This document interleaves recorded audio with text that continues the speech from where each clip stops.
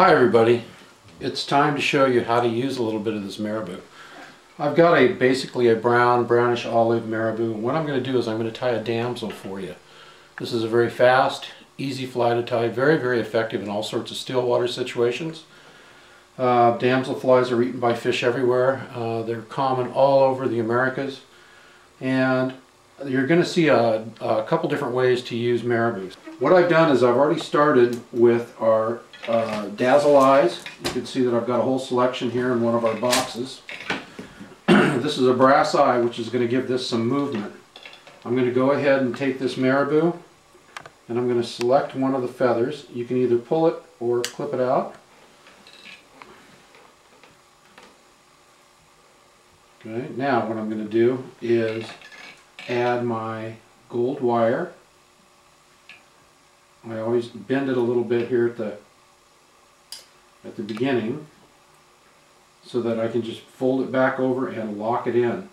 The worst thing you want is to start this whole fly, get halfway done with it, and then your wire just pulls out on you. Go all the way back to where your thread hangs down to the barb. Now we're going to measure out that tail. So you take your Marabou and you sweep it back. A lot of guys will lick their fingers.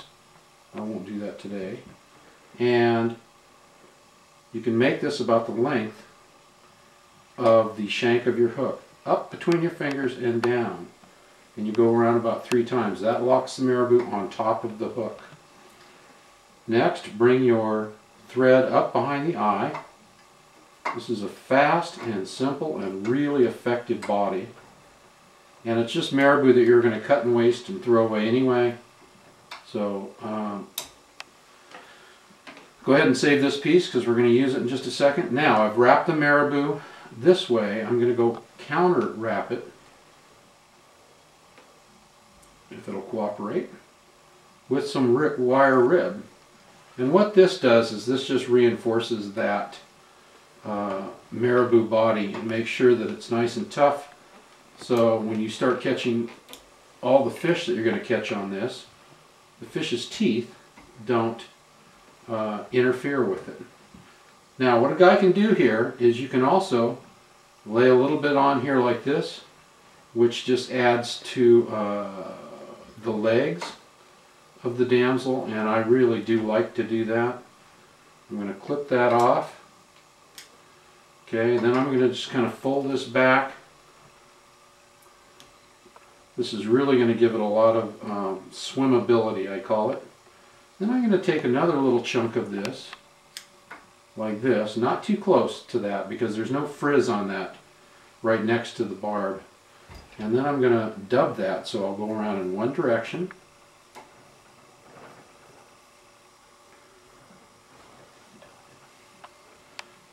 I go around a couple times and I figure 8 around the eyes that I made. This one needs just a little bit more right there at the head.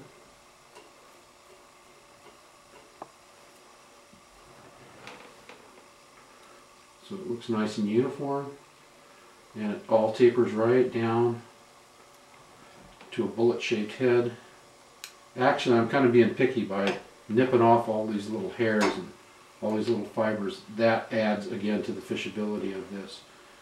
So what we've done here is we've created a little damsel that I guarantee will catch fish, and it just takes a minute to make.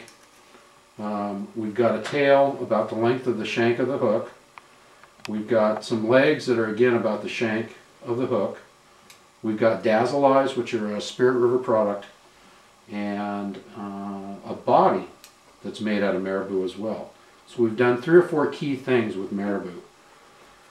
Let me start another fly and I'll show you a couple more tricks. Thanks. Okay, here's another technique that I'd like to show you, and that's how to hackle, particularly a streamer fly or a steelhead or salmon fly with Marabou. What I've done is I've gone ahead like the damsel and I've made a Marabou tail about the length of the shank. I've counterwound gold wire over the top of a body of Marabou. Pink and purple is a very fish catching color, so I've gone ahead and selected out a piece of Marabou, as you can see here. And what you're going to do here is you're going to basically strip this back and expose the stem. This part of the feather right here is what we're going to be wrapping. So you don't need to go too far down on the feather. So we're exposing the top of that, and then what I'm going to do is I'm going to clip it. That little part is exactly what I'm going to be tying in. Again, I'll fold that front of that back just a little bit. Now when you wrap this, as you start going around, you want to really stroke these feathers. You got to stroke all these feathers back as you go around. And you really only need to do this, probably take 2 or 3 wraps when you go around like this.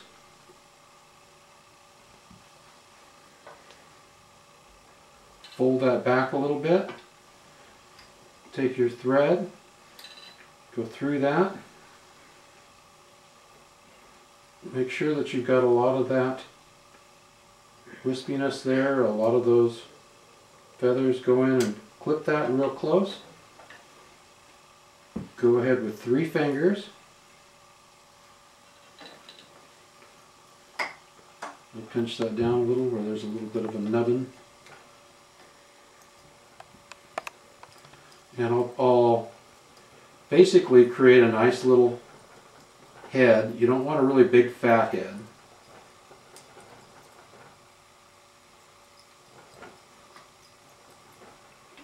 Just like this.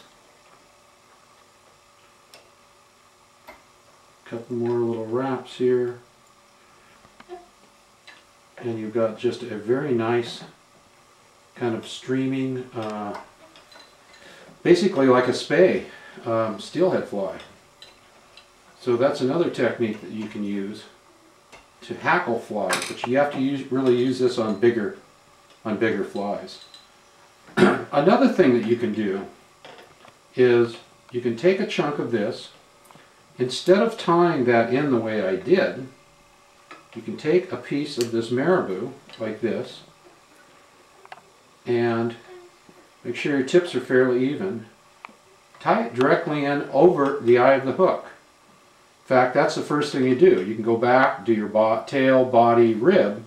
When you come forward, you're up here, take this and fold it back on itself like that and wrap some thread over that folded part. It creates a pretty small little head, and it actually will add a lot more fibers to the overall streamer. The third thing you can do is, kind of the lazy way to do it, is just lay this on top like this, wrap it around once or twice, do that for underneath and maybe on the sides if you'd like, and you can mix colors, which again is pretty nice. And you're going to come out with kind of a spay, wispy type of fly that's really going to flutter and move in the water. It's a big attractant to a fish. So anyway, that's 5, 6, 7 ways to use Marabou. And I hope this will help you in your endeavors to catch fish and the art of fly tying. We also ask that you support Spirit River and our many dealers throughout the country that sell our product line. Please ask for Spirit River at your local dealers. We very much appreciate it. I hope this video helps you. Thank you very much.